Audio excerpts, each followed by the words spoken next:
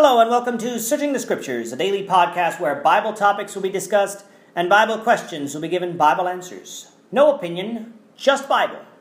For today's episode, we will be looking at the topic of the step of death. If you have your Old Testaments with you, turn to 1 Samuel 20 and verse 3. And David swore moreover and said, Thy father certainly knows that I have found grace in your eyes. And he said, Let not Jonathan know this, lest he be grieved. But truly as the Lord lives, and as your soul lives, there is but a step between me and death.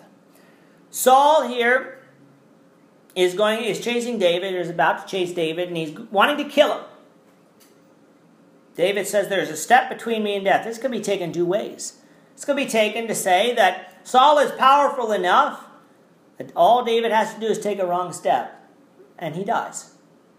There is a step between him and death. There's also, it could be taken another way, that Jonathan is that step. That Jonathan is the protection between Saul and David. But either way, David says that there is a step of death. There is a step of death. The meaning of the word death is separation. There were many examples of death in the Bible, and there are 5 ways the word death is used. First of all, it is used when it refers to dead to the law of Moses. In Galatians chapter 2, we're going to read verse 19. Galatians 2, verse 19. For I, through the law, am dead to the law, that I might live unto God. If we are dead to the law of Moses, we do not follow the law of Moses anymore. Those who want to follow the law of Moses are alive to the law of Moses and dead unto Christ. Paul said he was dead to the law of Moses because he wanted to be alive in Christ. I might live unto God. We are separated from the law of Moses now. We are no longer under it. So let's not try to put ourselves under bondage. That's one type of death. We also read of death in becoming a sinner. In Ephesians chapter 2, verse 1, And you hath he quickened who were dead in your trespasses and sins. When we sin, we separate ourselves from God. We die. That's exactly what God told Adam and Eve would happen when or if they eat of the tree of knowledge of good and evil. In that day you shall die. Satan lied to Eve, playing on the double meaning of death. We think of death as physical death, and we'll get to that in a minute. But death that God was talking about was spiritual death. When we sin, we die. It is a separation between God and man. We also die when we become a child of God. How do we do this? Well, Romans chapter 6, we'll start reading at verse 1. We become dead to sin. What shall I say then? Shall we continue in sin that grace may abound? God forbid. How shall we that are dead to sin, live any longer in it? Know ye not that if many of you as were baptized into Christ were baptized into his death? Therefore we are buried with him by baptism into death, that like as Christ was raised up from the dead by the glory of the Father, even so we also should walk in newness of life. For if we have been planted together in the likeness of his death, we shall also be in the likeness of his resurrection, knowing this, that our old man is crucified with him, that the body of sin might be destroyed, that henceforth we should not serve sin. People who want to talk about baptism not being necessary, well then we haven't died to sin. We haven't been raised to walk in newness of life. That's what baptism itself represents. It is necessary. Because otherwise, we haven't died to sin. We haven't buried sin. We haven't been raised to walk in newness of life. Christ died for sins, was buried in the earth, and was raised never to die again. We need to be baptized. But to be saved, we need to die to sin. In becoming a child of God, we die to sin. The fourth type of way that death is used is the most commonly used way when we talk about death. It is separating of the body from the spirit. In James chapter 2, we read at verse 26, For as the body without the spirit is dead, so faith without works is dead also. This death we see every day. When someone dies, we're left with the body, but the person is not there. The spirit is returned to God who gave it. That is the fourth type of of death. And the last type of death is the second death. This is referred to in Revelation chapter 20. In Revelation chapter 20, we read it verses 12 to 15.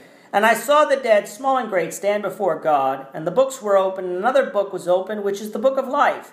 And the dead were judged out of the things which were written in the books, according to their works. And the sea gave up the dead which were in it, and death and Hades delivered up the dead which were in them.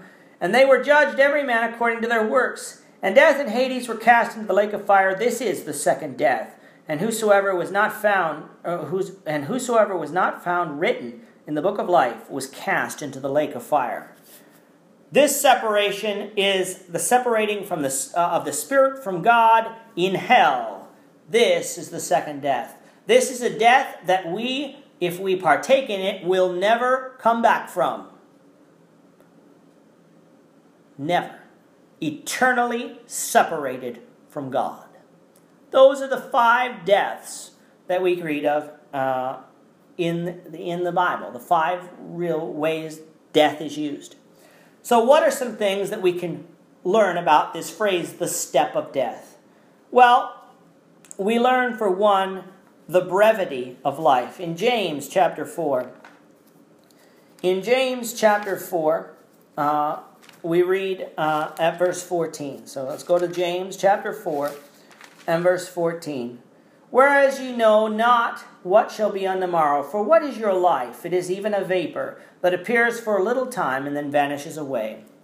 In the grand scheme of things, we live at a maximum 80 to 100 years.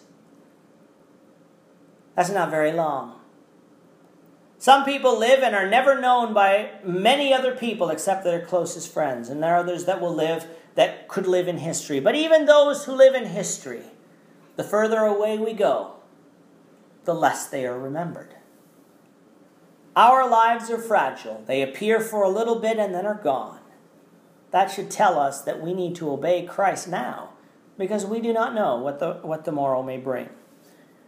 The step of death teaches us that we have a sure step. That it is a sure step. As sure as man lives, men will die. Everyone here on this earth has known someone who has died. Whether it's a loved one, a friend, or someone else. It is a sure step. In 1 Corinthians 15, verse 22, for as in Adam all die, even so in Christ shall all be made alive. We all die as a consequence for Adam's sin. Physically, we all die. But in Christ shall all be made alive. Those are those who obey him. That's a spiritual alive. But it is a sure step. Everyone faces it. It is an appointed step. Hebrews 9, verse 27, for as it is appointed a day, for it is appointed unto man once to die. God has appointed us a day. Does that mean that it is whatever date on the calendar? No. That's not what that means. But as long as this earth shall live, we have an appointed day of death, because we do not have access to the tree of life. So it is an appointed step. So we have a sure step, an appointed step. It is a separating step. It separates the spirit from the body. And it separates us from our loved ones here on this earth. We do not come back and roam this earth as ghosts and spirits. We do not visit the living. The dead are separated from this realm, from this physical realm, and are kept in wait of judgment. Moreover, death, this step of death, is a final step. In Hebrews chapter 9, verse 27, which is the verse that we just quoted, let's go back and reread the entire thing. So we get the whole meeting. In Hebrews chapter 9, verse 27, and as it is appointed unto man once to die, we've left out the last phrase earlier, but after this, the judgment. Death will be the vehicle we will leave this earth on, and after that, we can no longer change our lives. Our story is written. Our judgment awaits. Our judgment awaits. What will that judgment be? The song says, someday you'll stand at the bar on high. Someday your record you'll see. Someday you'll answer the question of life. What will your answer be? You get to write your story while you're here on this earth. But once you take that step of death, that final step, judgment comes. The judgment day awaits, and we will be judged according to what we have done. If you are not a Christian, the brethren here in Toronto would love to study the Bible with you so that you can hear the Word of God, believe it, and obey it before it is everlastingly too late. If you'd like to set up a study, you can send us an email at torontoeastendchurchofchrist@gmail.com. Well, that brings us to the end of another episode. Searching the Scriptures has been brought to you by the East End Church of Christ, which meets at 3601 Victoria Park Avenue, Suite 200, Toronto, Ontario, Canada. Our hours of service are Sunday at 10 a.m. for Bible study and 11 a.m. for morning worship, as well as Wednesday at 7 p.m. for midweek Bible study. If you have any Bible questions that you would like to have answered during this podcast, or if you have any general comments about what you have heard today, you may email them to torontoeastendchurchofchrist@gmail.com. That's torontoeastendchurchofchrist@gmail.com. Finally, if you'd like to catch up on any episode that you missed, you will find them at www.eastendchurch.org under the podcast tab found on the main page. I hope you found the few minutes that we spent together today useful in expanding your knowledge of what the Bible teaches. Please join me, the Lord willing, tomorrow when we will be discussing more of what the Bible says. Until you listen again, keep searching the Scriptures to learn what God wants you to do. Goodbye for now, and have a great day.